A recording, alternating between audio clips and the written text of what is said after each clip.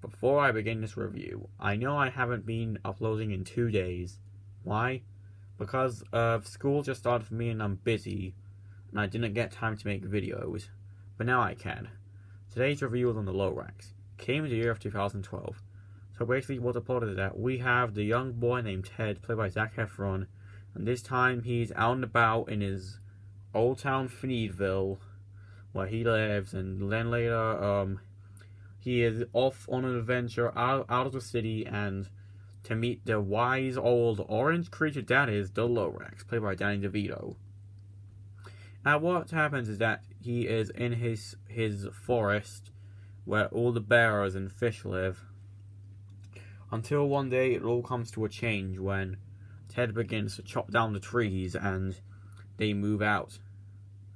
But then later the Lorax, or Ted, has to get back. He's got to save the Lorax's forest, and that's basically what the plot is. So what do I think of this movie? Well, I gotta say, it is a good movie, but pretty underrated, to be honest. And the only thing I like about it is the meme, Let It Die, and How Bad Can I Be? These are the only things I like about it, because these became a meme. And remember You Greedy Dirtbag in multi-languages? It's pretty funny, because you should go check it out if you haven't.